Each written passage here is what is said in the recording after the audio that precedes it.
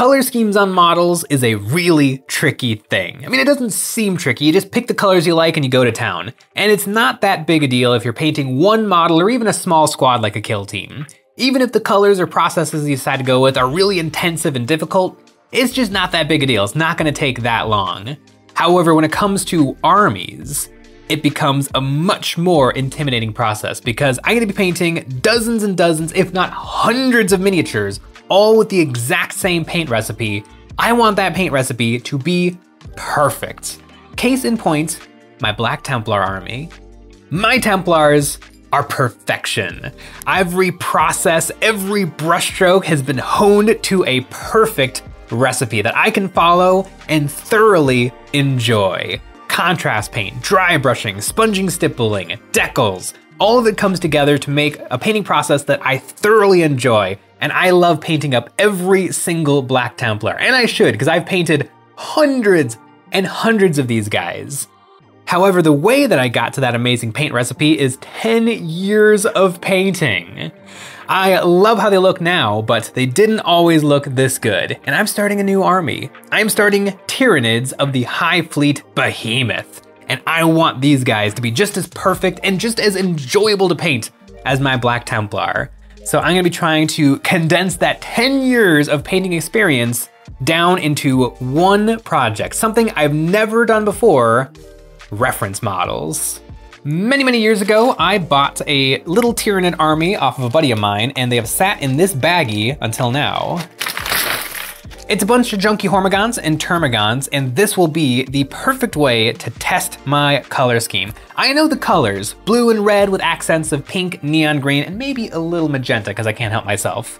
And so I am going to paint miniature after miniature after miniature, trying every tool in my toolbox until I have a recipe that not only will work, but that I am excited to paint over and over and over again.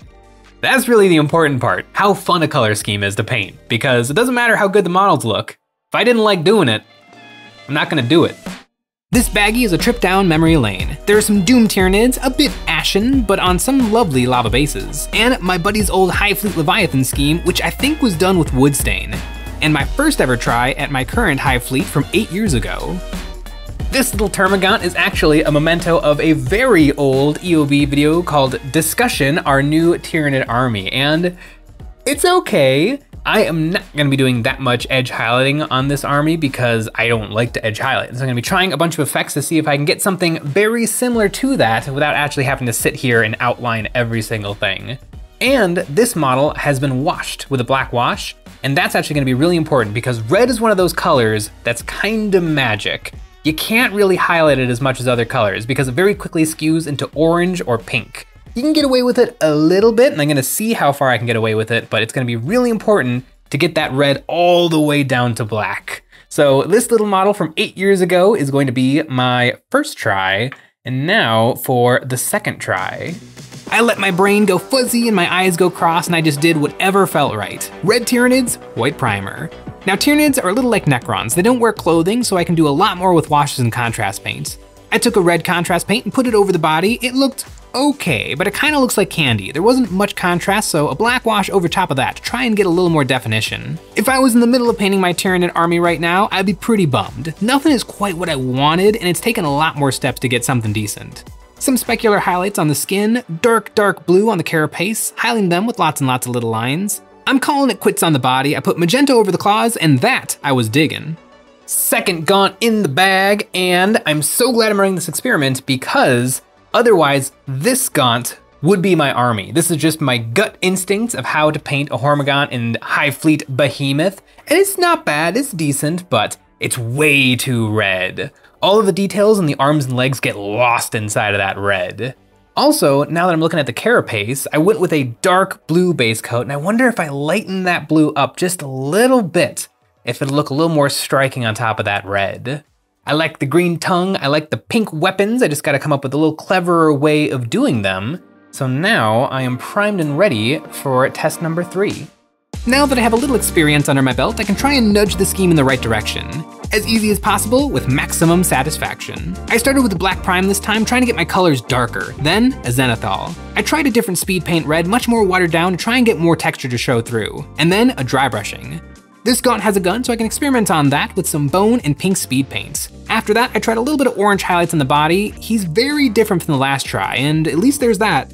On the carapace, I tried a little bit lighter, and I do like the behemoth a little bluer than blacker, but overall, this bug was not buttering my biscuits. Third try was a little bit of a disaster, but I learned a ton. I really like the bone and green gun. I don't know if the magenta is doing much for me, but maybe I can figure out how to use it in a little bit of a more clever way. The poppy red speed paint is pink, so that's not gonna be my speed paint of choice, and the zenithal. I've always used zenithal on like clothing or armor or humans, and it always looks really, really good.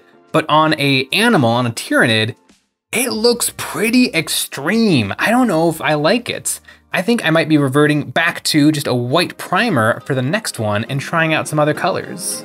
Now I'm starting to get the hang of it. Back to a white primer to keep everything nice and bright, and I sprayed on red paint with a zenithal from above. I want to nail this red flesh. That's my biggest worry about these bugs.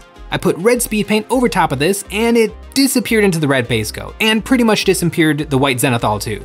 It's there, just way too subtle to make it worthwhile. Now red is a special color. You can't highlight with white because it makes pink. So orange? It's an option, although it will make the red more orangey instead of red. After all these layers, the skin was still not flimming my flam, so null oil over everything. I want those crispy Tyranid bits to shine through. Now it might seem a little crazy to paint model after model after model, not even for the purposes of gaming, but just to learn how to paint, because you can just paint your models and it'll be okay. But an army is a really big commitment, and I think back to my early days of Warhammer when I was starting my armies, and I would often be painting my guys and thinking, this isn't 100%. I'm not 100% happy with how this is turning out, but it's how I do it, so I'm just gonna keep on rolling with it. And my armies for years worked like that, and I wasn't in love with them. But if I spend the afternoon now to really figure it out and get all of these experiences under my belt, when it comes time to actually painting my Tyranids, they will be absolutely perfect. Another trick I like is sponging on white to make a texture. This works well on bone, but the pistol was a little dark, and this ended up being a really harsh texture. Although neon green in the fleshy parts of the gun looks pretty cool. Test number 4 is complete, and it is way too pink. Man, red is one of those colors that is really, really hard to pull off. I'm not even sure what idea I have in my mind anymore, but too pink. On the carapace, I went a little lighter blue, and I really kind of dig it. I think it brings a lot more attention to the details inside of the carapace. Typically, Behemoth carapace is jet black with little highlights of blue, but I think I like a little bit more blue. I'm definitely gonna have to keep experimenting on number 5. Number 5, this white primer has given me the best results so far, but other than that, I'm not really sure. I put speed paint over the white primer and made a new discovery. This time I applied the white primer much thicker and got much more white, and so the speed paint that I originally liked the look of became much more pink. It's those darn undercoats that make a big difference. Although I would like to avoid it if possible, some brush-on highlights of white could be doable en masse if I don't have to be too precise. I airbrushed an orange over these highlights in speed paint and it made a lovely saturated orange. Not at all what I'm looking for, but it happens. And I'm not sure how I feel about the blue next to the orange. I have been staring at blues and reds all day long, but I think I'm getting somewhere. I'm using every blue and red color I own, and if nothing else, I'm learning my paints, how they perform, and how they mix, and that is valuable information. And you know what else is really valuable? That's right, our Patreon. Over there, we have a new STL terrain set every single month. This month, we have the Hive Colony, a full battlefield's worth of monstrous alien organisms perfect for complementing your Leviathan box Tyranids. Number 5 is an absolute slap in the face of ultra bright saturated color, and that is all thanks to the ink. And now I have finally moved past pink into bright, bright, bright orange territory. And there's some artwork of Behemoth out there that moves into orange, and it does look really good, but I feel like it should be red. I feel like it should be red, but somehow even more saturated than red. There is something about this orange though. It is incredibly vibrant, and this guy, amongst all of my other test models, definitely stands out. It definitely draws the eye, and I am very much liking the magenta talons. Don't think I'm there just yet, but I'm getting close. I sprayed the body with Games Workshop Horn Red and then Evil Sun Scarlet from above. Then a dusting of white. I want to be able to see the fleshy bits of the Tyranid, and it's really hard to see them if they're just bright mid-tone red. I mixed some red and black wash together to hopefully make the perfect solution, and this wash definitely was working a little better than the speed paints. The speed paint reds are very saturated, where this wash is very dark. It made all the bits stand out nicely, and although it is pink, the pink was bothering me a little bit less. I've been doing different combinations of blue armor, and the differences are pretty subtle. On the skin, I decided to try one last thing, one last effort to get rid of the pink, and that's brushing on some red ink. This definitely got rid of the pink, but I don't know if bright saturated red is my jam, even though it's the color of jam. Number 6 has been a departure from the Army Painter speed paint I've been trying to use, and I don't mind that. I think airbrushing on my base colors is actually gonna be quite a bit quicker than using a brush to apply speed paint, and it turned out all right. I also tried inks for a top coat, and I got those bright saturated colors I'm looking for, and I think I'm getting awfully close. Now I'm gonna take all the best things I like about this and all the best things I like about my previous gaunts and try to make the perfect paint scheme. This gaunt is kind of fun. I remember he snapped off the base and I decided to fix him by making him leaping through the air, and getting a little bit more of his belly exposed gave me an idea. The undercoats have been a huge influence on the finished projects. Maybe a blue belly under a red ink base coat will make the exact color I'm looking for. Only one way to find out. It worked like a charm. The blues turn into a very dark red, and the top is just red. And it worked, and I'd be really tempted to use this recipe because I think it would look amazing on the more upright Tyranids, like the Hive Guard and the Warriors. But on the gaunts, it's really dark, and the reds really only get to the mid-tone. It is red, but not as red as I wanted. I finished this sucker up with a darker carapace, and it was time to compare. Gaunt number 7, done, and the blue undercoat actually did a really nice job of darkening the red. I think I overdid it on this guy, but that is a wonderful trick to know. It's kind of like when you put pink under yellow and it turns into a dark brown. Blue under red also darkens it, kind of in the purple spectrum, kind of in the brown spectrum. I guess it probably depends on which red you put on top of it, but I am liking it. I'm getting so close to having the skin that I want. The only thing is it's not highlighted as much as I want, which kind of makes sense because I didn't do any highlighting. I kind of just let all the airbrushes and stuff try to do that for me. But I think I'm so close. I'm so close to the perfect gaunt. I think 8th time's the charm. Now I'm feeling like I know my stuff. For my Space Marines, I changed one thing of the recipe every year or two. With these Tyranids, each one is a brand new test and I'm learning tons. I went with the blue, but much more subtly, and a white dry brushing to make sure the blue didn't overdo it. Then a dry brushing of white instead of a zenithal so the pink doesn't overpower the red. A wash to make all the recesses nice and dark, and some specular highlights to make the skin look shiny. I did this bone gun minus the magenta. I wanted it to work. I love magenta, but it's such a small space, the bone will do the job.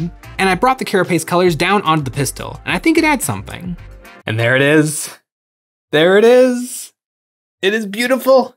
It is perfect. Ah, that is a gaunt. I wouldn't change a single thing about it. If there were 100 of those staring back at me, that would be pretty darn cool. Holy cow, I've been painting so much red and so much blue for so long, but man, I feel like I've got the hang of it. There's one thing left to do, and that is to figure out these bases. Now I know I want to set my guys in the jungle, so green. But what color of green? I got out all my green paints and gave each one to a gaunt. I don't want to worry about exactly what type of basing, just to get the overall main color. Blue green, warm green, pea-colored green, goblin green, army green, collard greens, or just good old-fashioned green. Red, blue, green is a color triad and should all work together to make a very striking color scheme. 8 gaunts finished, and you know what? I don't love any of them, but that's okay. According to Nick, the best one is 4, and I definitely like that gaunt's base. The militia green is a nice dark forest color, but for me and my nids, I think 8 is my pick. Although, it's not about getting it absolutely correct. These are test models, and I do enjoy every single one of them. My favorite is number 8, and I'm definitely gonna be taking that scheme and maybe modifying it ever so slightly based on what Tyranid I happen to be painting that day.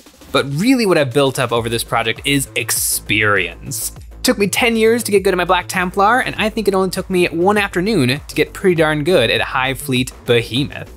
And after I painted all these suckers up, I actually went ahead and I painted that Tyranid army. And if you guys want to see that video, it is called 2 Idiots, $500, 5 Days Warhammer 40k 10th Edition Challenge. So check that out if you want to keep this Tyranid goodness rolling. Thanks for watching.